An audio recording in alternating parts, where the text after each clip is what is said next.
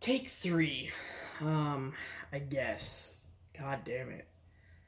I was trying to do some new recording style by recording with the rear-facing part of the camera, which would have had better picture, but after doing 30 plus minutes twice and not having any footage saved at all to show for it, I'm going to go ahead and just use the selfie camera so that I can at least monitor whether or not this thing is turning off or not. So I don't waste any more of my time, or yours, if I actually get this filmed this time.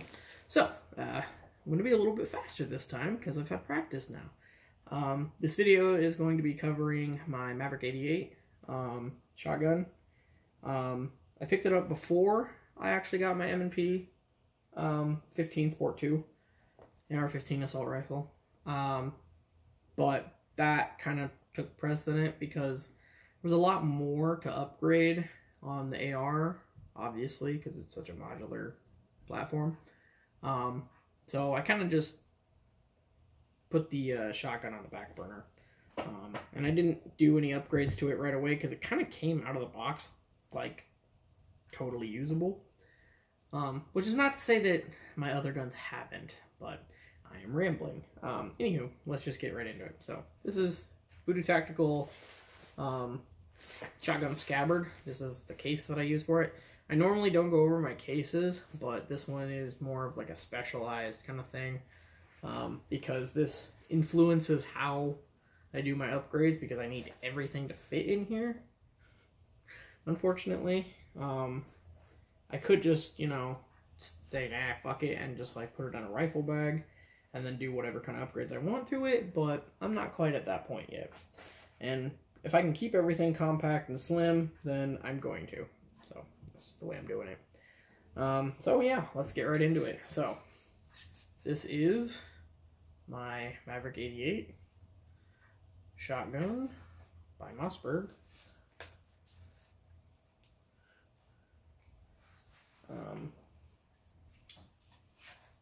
Give you a good look at it. I'm going to be explaining every one of my upgrades here so far. This initially was the security model. It was $240 out of the box. Does not come with all this stuff. The stock was this. Pretty standard synthetic black stock. And the forend was this. It's another really standard synthetic forend. I will note on the forend, you cannot just replace the plastic part on these forends with the 88s, at least, as far as I know.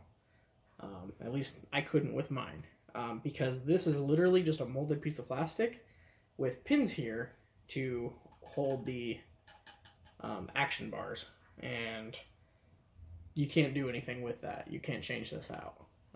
You can take it off and replace it with another action tube that you can then put different forends on, but this as is not customizable. You have to replace this whole thing, so you have to get a whole new action tube, and those can be kind of expensive. I'll get into that. So first things first, we'll go over the stock. This is the SGA 590 stock, designed for the Mossberg 590. However, this is not a 590, as you might have noticed. It'll fit any of the Mossberg family of firearms, or well, shotguns. The like Mossberg 500 family of shotguns. There you go. And the Maverick 88 is part of that family, as much as it's kind of like a black sheep. It has adjustable LOP here. You can change that out by putting in LOP plates. I think it comes with 4 extra on top of the one that it uses to adhere to the butt pad here. Is a really nice thick butt pad, and I'm probably going to need it because 12 gauge is, well, it's 12 gauge. But yeah, it's got a little sling, standard integral sling here, sling mount. Once you remove this part here, you can also check this, and there's cheek riser attachments you can get to raise this up if you want it up for some reason on a shotgun. I'm not gonna judge, but you know, whatever. But yeah, I really like this design a lot more. This cut right here makes it, feels a lot more like a pistol grip because of the part right there. But yeah, I don't know, it just feels better. I've tried the pistol grip. I'll show you that real quick.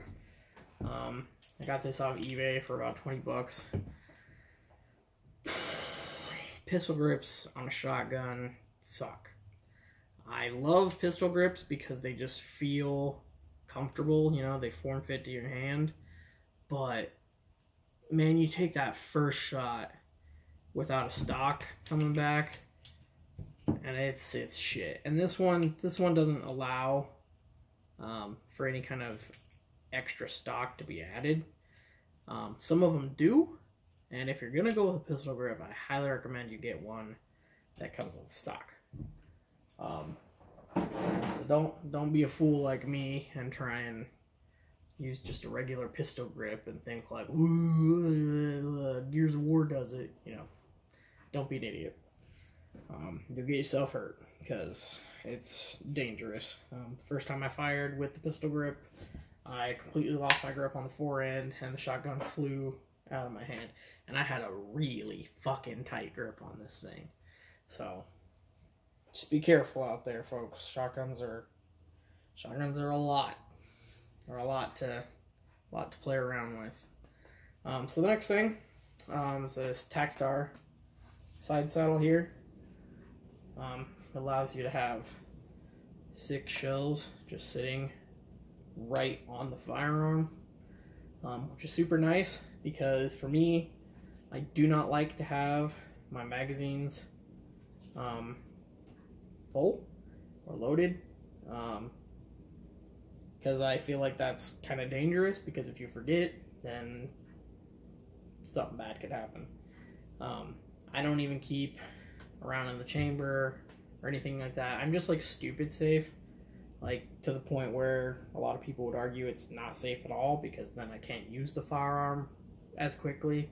But I mean, I can drop one of these and load it in the side here. Obviously I wouldn't do it like that with this hand, but I also wouldn't have this facing left-handed for some reason, so it would be more like this, and then I can just pop that down, drop it in. Obviously, things aren't ever going to go to plan when shit hits the fan. That rhymes. Trademark. No, I don't actually care about that. But anywho, but yeah, it's just nice to have those on the side there. I consider it a safety feature. I guess in a way you could consider technically everything about a firearm a safety feature, because it's designed to save your life. But yeah, it's just nice to have, so that I don't have to keep the tube fed or the tube full. Also, it comes with a Picatinny rail already integrated into the saddle, and where this particular 88 was not tapped, there was no way for me to put an optic on it. I don't have an optic on it right now. I'm thinking maybe like a micro reflex sometime down the road, but yeah, it's nice to have the option to put an optic on it. And then yeah, we get into, let's just get into this heat shield first. This is a $20 polymer fiberglass, I don't know, mishmash heat shield that I was able to snag from Slade Street Tactical for about 20 bucks. And it is really nice for what it is. And yeah, I really like the look it adds to the shotgun. And I'm sure that I will love not burning my goddamn fingers. But these things are like damn near indestructible. He's got a bunch of videos of him like running it over and like hitting it with a hammer and shit. So like, don't be thinking like, oh, it's cheap. Like I would never put that on my. This is a $240 shotgun. This is a $20 heat shield, and both of them are damn near indestructible. So, sorry. You can go cheaper and still get good quality stuff. That's the reality of life. You don't have to spend top dollar on everything you buy just to make sure you get the best shit. Unless you're a fucking jackwagon marine, fucking bashing open fucking concrete doors with the fucking frame receiver of the damn gun, you're gonna be fine. It's gonna work. It's not gonna break, probably. Anywho, moving on. Problem with the heat shield though is that it does interfere with this Magpul forend, which I'm getting it into now. Magpul forend, the lips come up really, really high here. So it would normally interfere with the heat shield. The standard Mossberg heat shields, the metal ones, probably won't work with this. It actually says on Magpul's website that this forend will interfere with heat shields. You won't be able to use one. Generally, that's correct. This heat shield works for me because I filed it down. I did a little bit of modifications. Technically, you're not supposed to do modifications because it's dangerous, but literally just taking a file, filing some of this stuff off, making it fit. It's furniture. You know, you can't get in trouble for furniture. Yes, you can. Don't quote me on that. I'm not a lawyer. Anywho, yeah. So the Magpul forend is really nice, really comfortable, lots of room to put your hands on. There's 3 M-LOK slots on either side of it for whatever kind of gadgets and gizmos you want to put on it. And then I have a hand stop on here as well. This is just like a $30 hand stop set. I'm not sure why it's so expensive actually. Maybe it's $25 and then it was just shipping or something. Anywho, that's neither here nor there. So this normally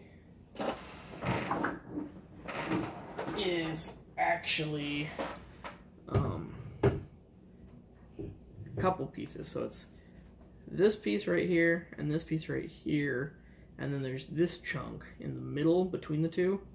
But you can actually remove this part and separate these and then just fill it in with rail covers. I've got the Magpul Type 2 rail covers here, which are actually the same exact texture as the little piece of plastic divider that comes with these. So overall, not changing a whole lot, just extending it out one space. Don't need to do that because my hand would normally fit fine here. And in fact, maybe I will actually pull it back a little bit, because I don't think I need all that on there. But this is just in case I hand this over to a buddy who has bigger hands. You know, he can still fit his whole hand in here. And realistically, like, if I slide up this far, I'm just going to hit the hand stop. So, yeah. Anywho, that's the whole point of the hand stop, is just stop your hand from falling off here and ending up right here and then getting blown to bits. So yeah, that's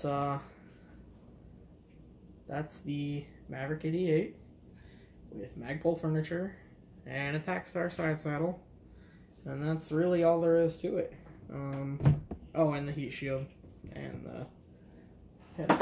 So overall, I've probably spent a lot more on upgrading this gun than I did on this gun initially. Actually, let's just run through this real quick. So this was 110. Side saddle was 70.